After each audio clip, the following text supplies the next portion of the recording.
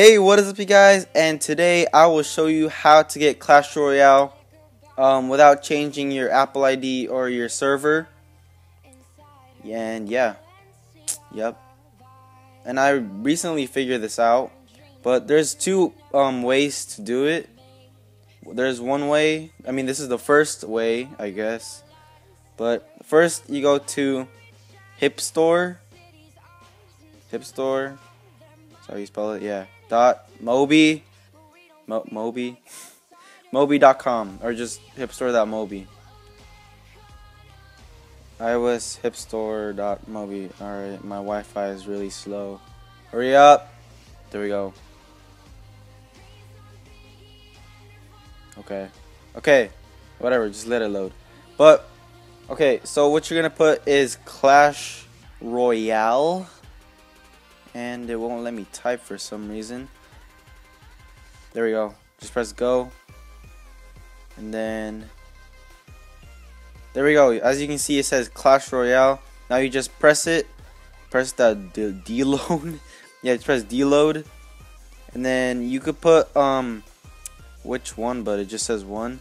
You could either put jailbreak or non. Oh, it doesn't work. Jailbreak doesn't work. So just put non-jailbreak, and you would press download now.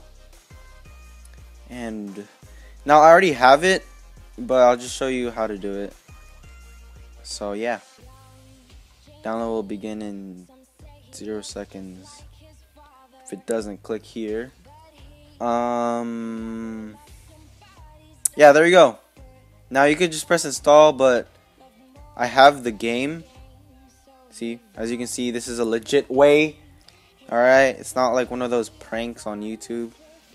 I don't know if there is. Alright, second method is, hold on. Okay, now there was this app called Daily Hip on the Apple Store. Now, if you downloaded it, yeah, when you downloaded it, you download that app, and then you search Clash Royale there. So if you guys have downloaded that game, let me just search it.